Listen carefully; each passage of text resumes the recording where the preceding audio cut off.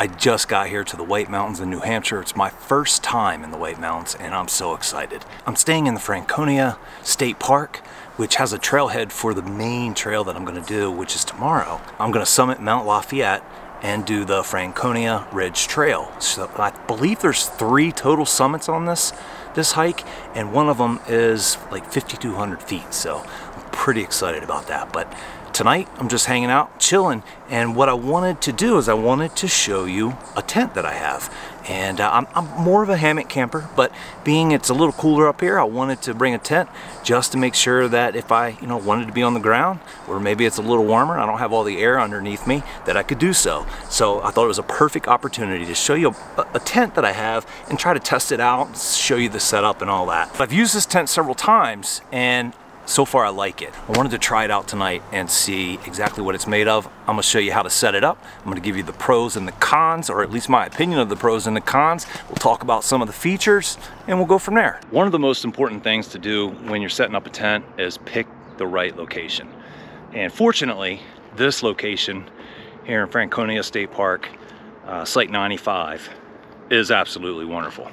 But with a tent, you're on the ground. So you gotta be careful, rocks. You don't want to tear your tent. You also don't want to lay on a rock overnight. I have all this open space right here and my fire pit back there.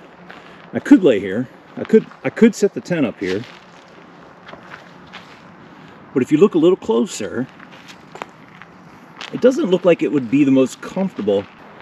Go up this little hill here, and I think right there would be perfect.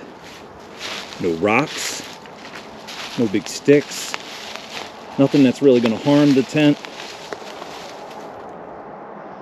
and good view of the fire. First thing you want to do is put a tarp down, just in case it rains or there's anything sticking up out of these leaves. I don't want it to damage my tent.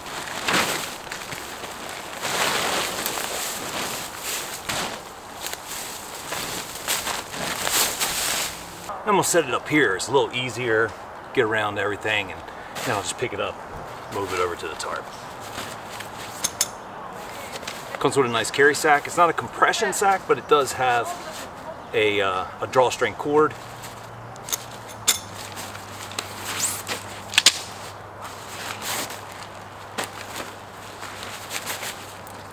The only thing about the bag is you gotta keep track of it. I kinda like how hammocks do it, where they make the bag a part of the hammock. It'd be nice if they made the bag kind of, part of the tent. But I don't know that I've ever seen a tent that does that. I just think that would be a good idea. This is semi-freestanding tent.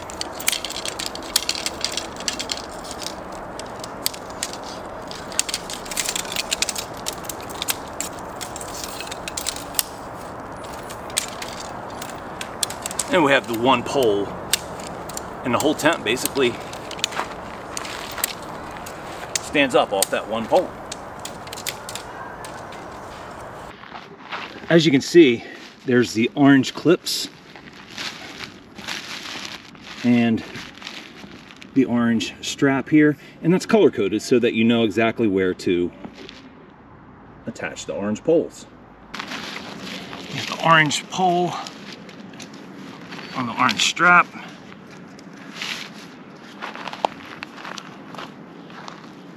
Put a little pressure on it so it doesn't pop out.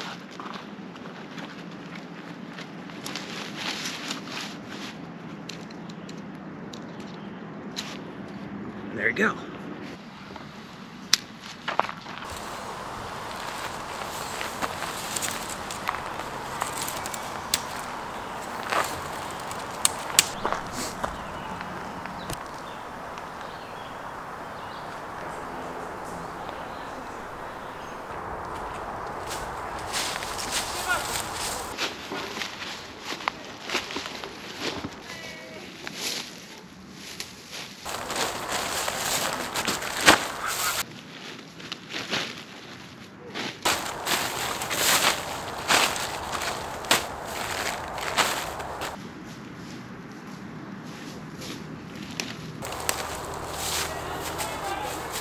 Excellent titanium stakes with reflective string and in a triangle formation so they don't spin in the ground.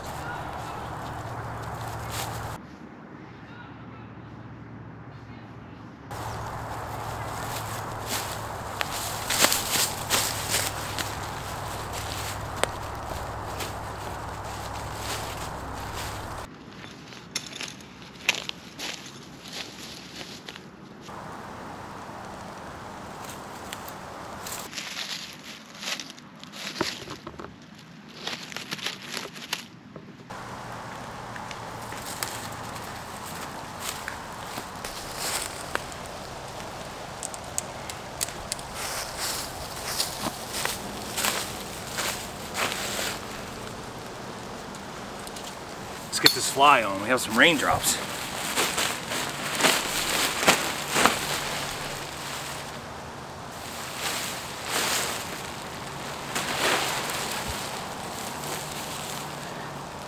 Again, the fly color coded,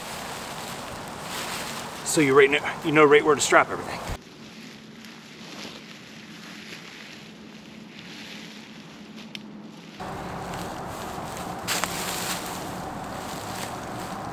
The best way to do this is to follow your seams. If you get confused, then that's easy to do. So if you follow your seams, they should lie somewhere where there's a pole.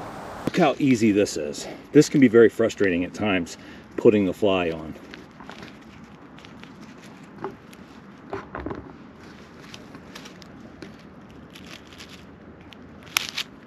Done.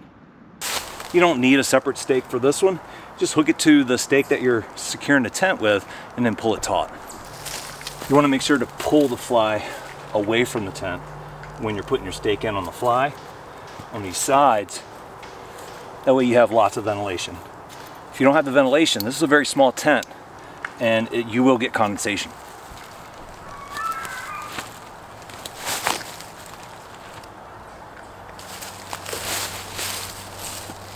And if you look under the fly, you'll see this guy here, and that snaps right in there. That'll keep it in place. Now you just go around, pull everything nice and taut, make sure your tarp is under the rain fly. You don't want that exposed, especially if you're expecting rain, and there's definitely rain in the area. And here's just a better view of the seams being basically on the poles. One there, here, there, there. On the underside of the tarp are these little Velcro straps. Now, you don't have to use these, but I would recommend it because if you get a good wind, once in a while it'll pull one of your corners loose, and then if these Velcro straps aren't on there to save it, you're gonna have a wet tent. So I go ahead and do them. Nice and simple and easy. And these straps are adjustable, so you can get them nice and taut. And that's it. I'd say if you're hustling, you could deploy this whole setup in less than 10 minutes, as long as you've done it before. Any tent that you're either videoing or you've never done before, it's gonna take a little longer, but it's one of the things I love about this tent.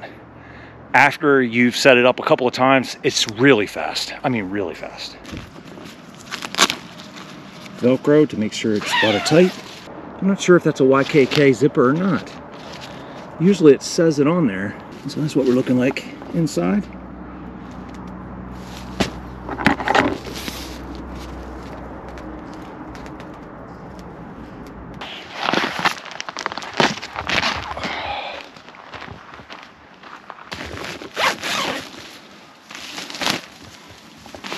So this is the one area you got to be careful with a tent like this, is make sure your air mattress isn't too big. But tell me if that's not a perfect fit. You can't beat that. It's perfect.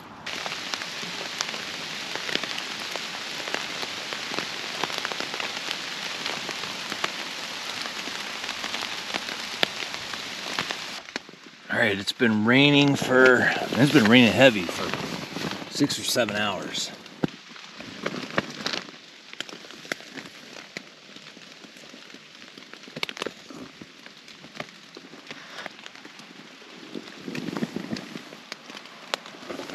Well, that's it, guys. I'm tucking in for tonight.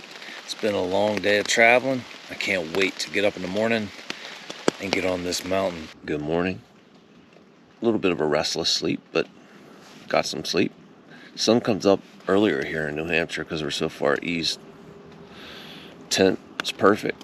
Air mattress, great. Rained all night. And it might still be raining a little bit, but completely dry. Let's get up and get some coffee.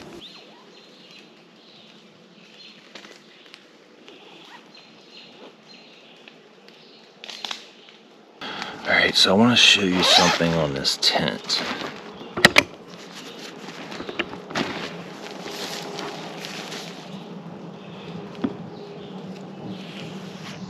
don't know if you can see that, but it's completely saturated on the inside underneath here. That's not a good thing. I don't know if that's the fact that it rained all night long and this material has let the water seep through it.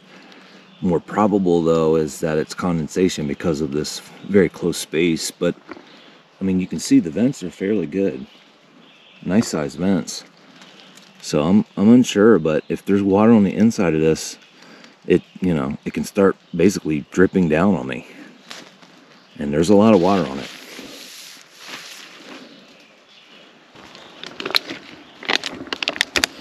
This zipper is getting stuck.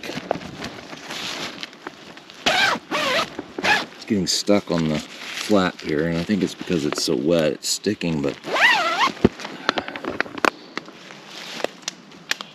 see that? That's where I was wiping it.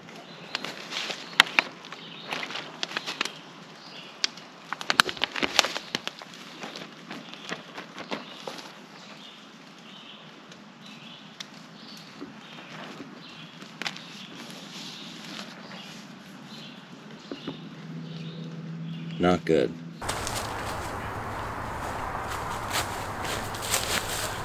So it's been, I don't know, I've been out hiking all day. It's been 12 hours or so. It doesn't look like there's any condensation still on the inside, but I want to see if the sleeping bag and my stuff in here got wet from that condensation.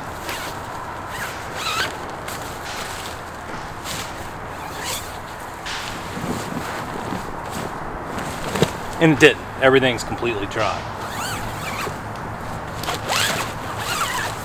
As far as the pros to go with this tent, I think the simple assembly is one of the highlights, and the color-coded poles and cords, I think it makes it really simple to get this thing up in a really short amount of time. If you were really quick, you could get this done in less than 5 minutes. The tent's a semi-freestanding tent, which means it basically can hold its shape without staking it out. And it just complements the fact that it has such an easy assembly. The stakes are great as far as the shape goes. I just wish they were a little longer. If you were in snow or in mud or some type of, landscape where there was a lot of loose material on top, those short little stakes aren't going to do anything for you. However, the tent is semi-freestanding, so it wouldn't be the end of the world. I like the fact that they have the reflective material on several parts of the tent. When you're moving into your camp area at night, the reflective surfaces really make a difference at letting you know where things are. I really like the quick snaps that they have for the rain fly and even the ground tarp if you have that. The size of the tent is perfect for fitting most air mattresses. Your trail weight, if you were taking this on the trail, is only 1 pound and 15 ounces, so that's pretty good considering you have everything there. My two concerns or cons with this tent is the fact that the condensation was so intense. I mean, really intense. Granted, it poured all night long. I can't believe the condensation didn't drip down on top of me. It did not even a little bit. And so I think I need to do some further testing with that, but I definitely want you to be aware condensation was a big issue. Also, the zipper on the rainfly and the tent itself for that matter, the flaps, especially after they got damp and wet, they got stuck in the zipper often. It's an expensive tent. If you're carrying this on your back, I think it'll be worth every dollar. And the reviews, as you can see, are high, and that's for a pretty good reason. REI makes some pretty good stuff, and this tent is no different. This is not a paid advertisement for REI. I bought this tent with my own money, and my experiences are completely genuine. There's no agenda here except to tell you about the gear that I have and what I think of it. So I don't know. Tell me what you think. Do you have any experience with this tent? The only problem I have with it was that, that condensation inside, but it didn't get on my stuff. But there was enough of it that you could see it, like with those handprints I had this morning. So I'm pretty sure that was condensation. I think the fabric is probably fine as far as being waterproof or water resistant, but because of that, it seals everything on the inside too. I just thought with the space on the rainfly, the air here, I mean, it didn't feel muggy inside. It felt like there was good ventilation, but apparently not. So, like I said, let me know what you guys think down in the comments below. Hope you guys got something out of this video. Share this video with someone you may think will get something out of it. And I'll see you guys in the next video. Have an awesome week.